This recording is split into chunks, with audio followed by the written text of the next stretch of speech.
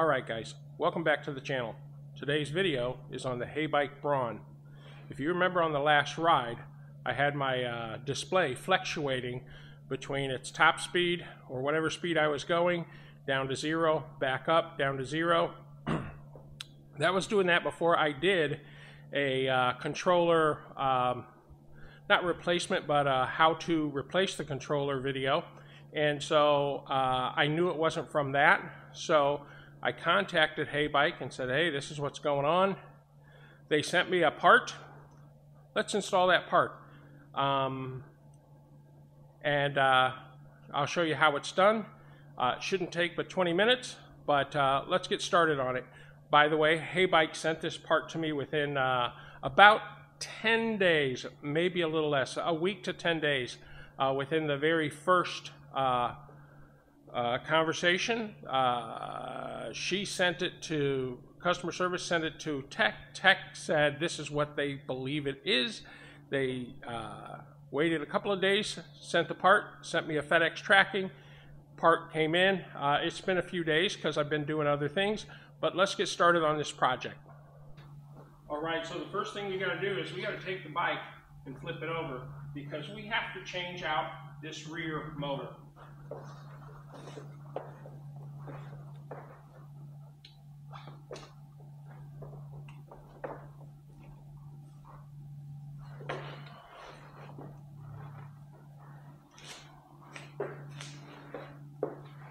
So I'm just squeezing on the back brake and tipping it over. Typically I wouldn't have this piece of foam underneath me, but I'm using it just to give you a highlight of what I'm working on. So take it, tip it over, and go ahead and hold on to the fork, lightly set it down. Now, you probably didn't catch it, but I had taken the display, loosened the bolts, and flipped it over so it's not touching anything on the top handlebars. All right, guys, the first thing we want to do is we want to unscrew the motor from the controller, and that's done right here. On the Brawn, it's very simple. Screw it on here. Here's a little wire tie. We're going to zip that, or clip that wire tie off, and then we're going to pull it apart. Now the motor has been disconnected. Then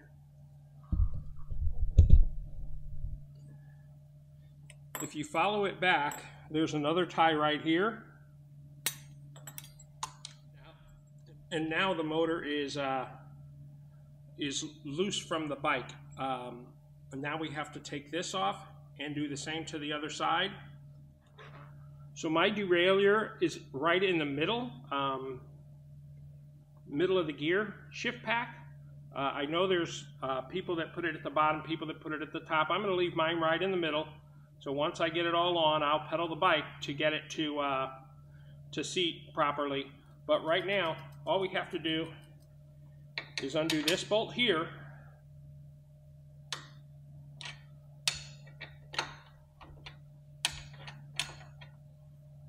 And this is bigger than an 18 millimeter metric.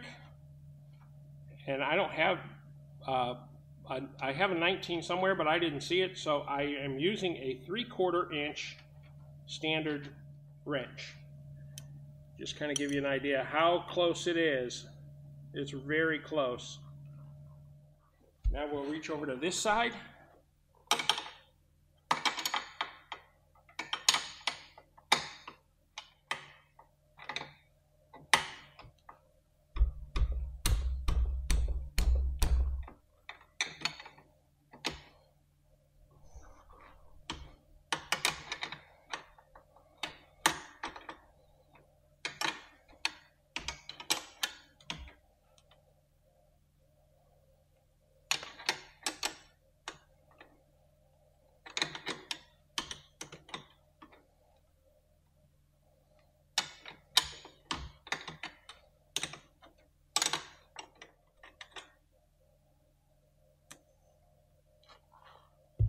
Now at this point, if you're unsure of what you're doing, just take a picture.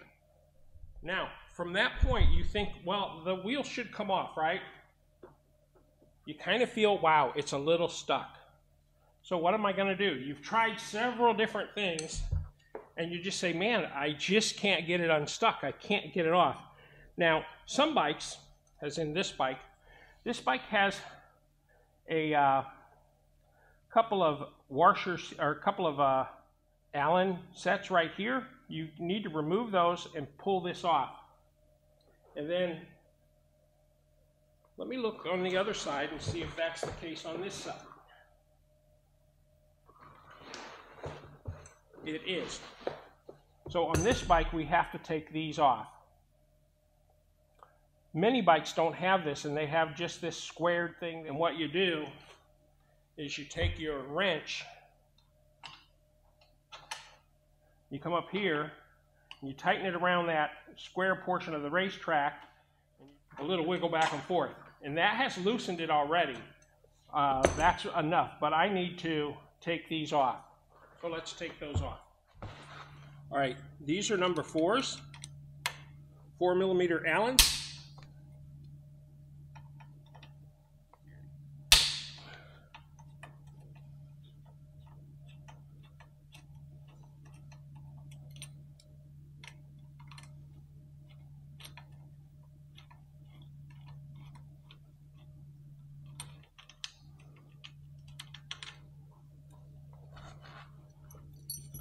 Now we've released this side.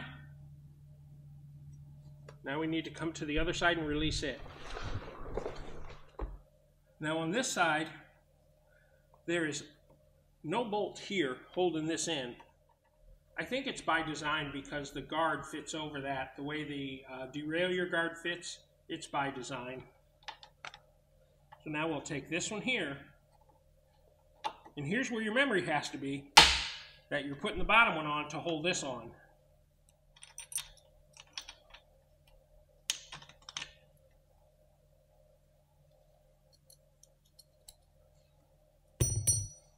Okay, so now the wheel should be loose. And this is the same thing you would do if you had a flat and you had a major blowout and a ripped tire. You would have to do it this way to out in the field to get the tire off. Okay, at this point, you have to move this a little bit to unseat it, and then this should pull right out.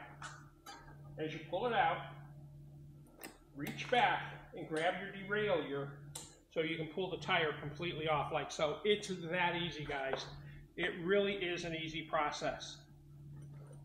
Now at this point, we're going to take the new one and put it back on. I will show you on the front wheel when I do that one for changing out a inner tube and tire, how easy that process is. But for this, I just want to get this done because the video is a little longer than I think I want it to be. I want this to be under 10 or 12 minutes. And if I show you how to change out a tire, it'll be more than that. So I'm going to, on the back one, I'm going to show you how to change out this issue motor, and on the front one I'll show you how to change out a tire. Very simple. And here's the new one. All right, now when you set your wheel down into the frame, you got to make sure that this square, the racetrack, is straight up, that this wire comes off the back side like so.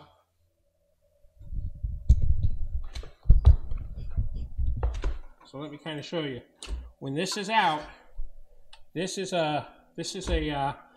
kind of to stop the motor from spinning in its and ruining the motor. So you got to make sure that this faces down and into the slot, just like so.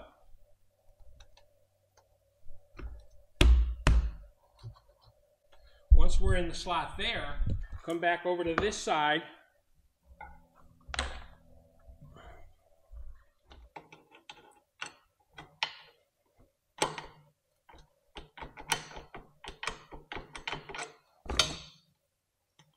And I just did that to make sure that this is all the way down in.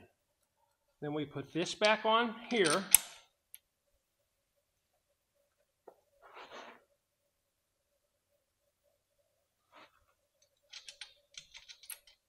washer,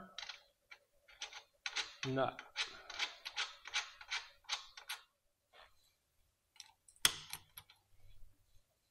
All right, now we're going to put the nuts, the Allens back in here.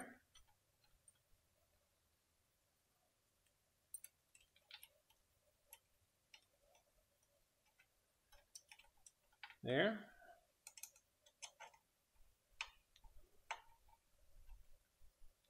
There.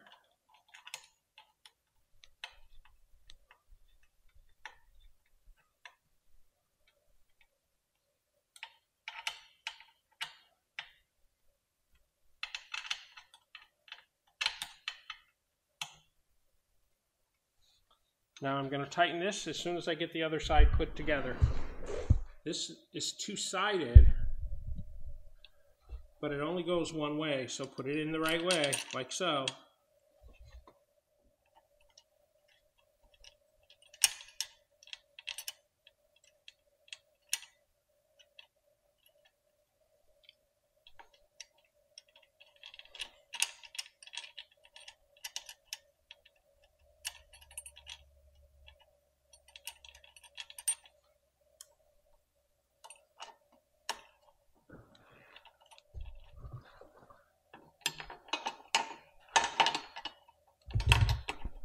Then we just put this up over like so.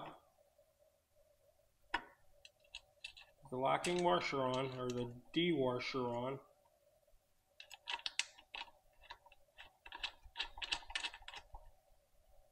Tighten it up. All right, now all I got to do is tighten everything down and it's done.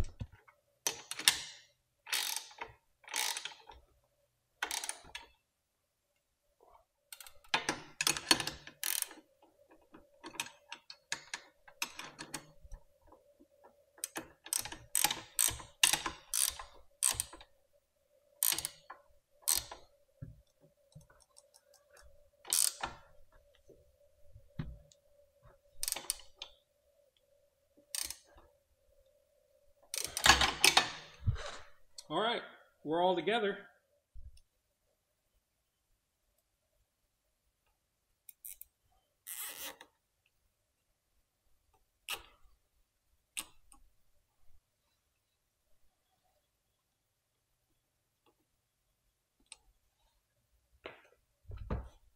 All right, she's back together. Let's flip her upright and make sure it runs correct.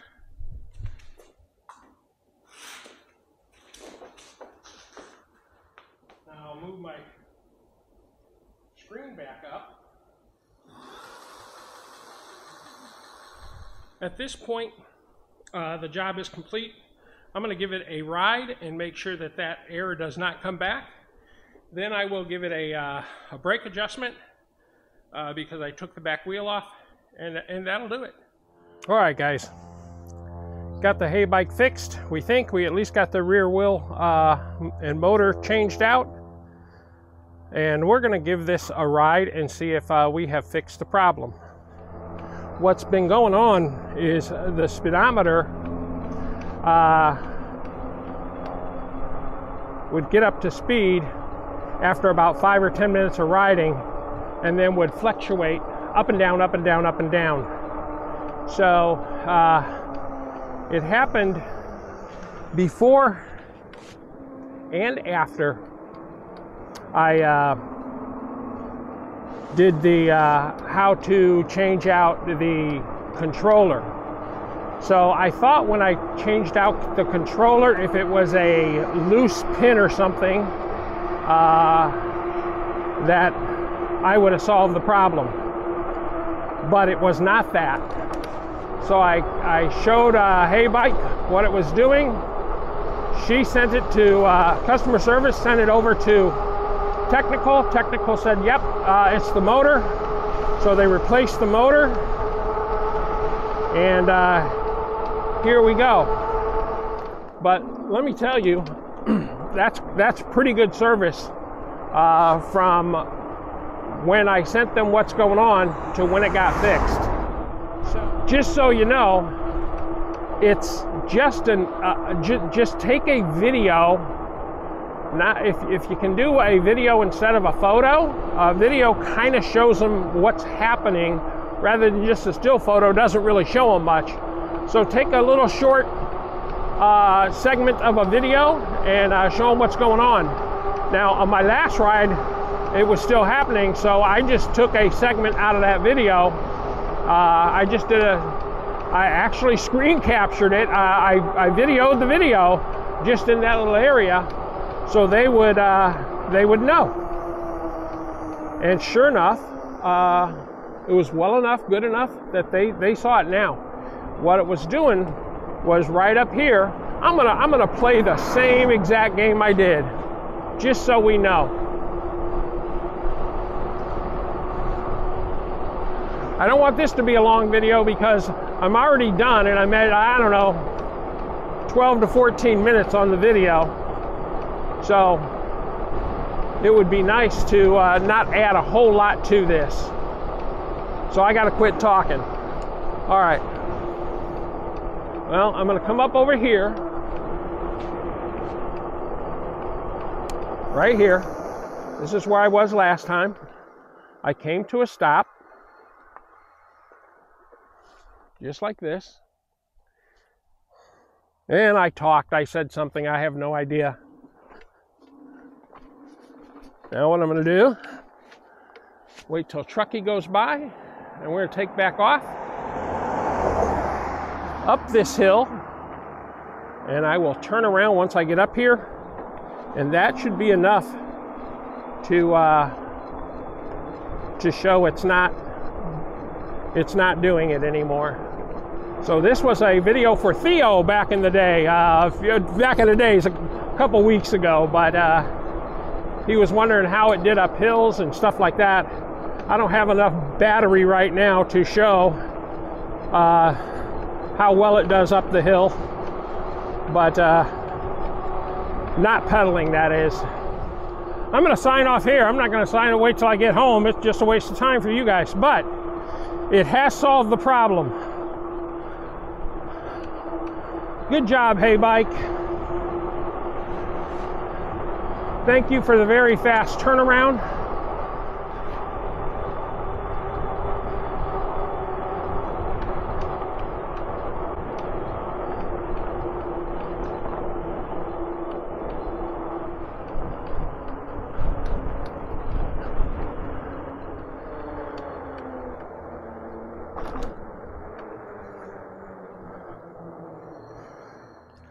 There she is. Beautiful. That's the video for the day. I hope you enjoyed it. Please like, share, and subscribe below, and we'll see you on the next episode.